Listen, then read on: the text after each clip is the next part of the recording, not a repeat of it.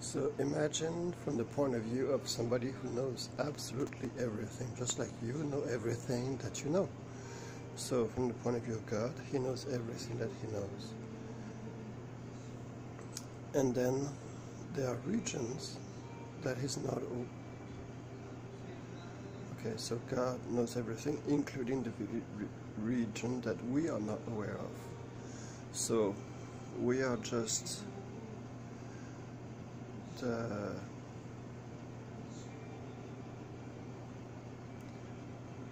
parts that negate the totality. And so that part is still, aware. That darkness is still aware.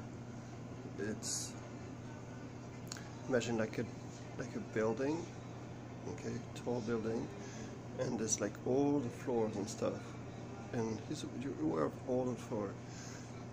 But from a perspective of human, there would be an electric current, like an arc, going up,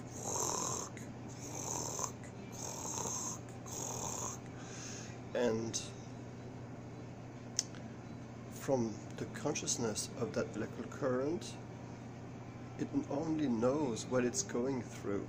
So it only knows the slices of each level, of each floor of that building. Okay?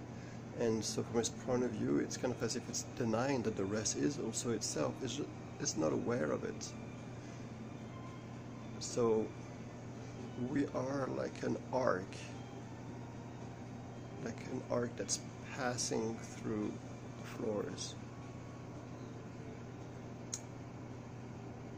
That's one way to look at it. It's just a vision, that's all.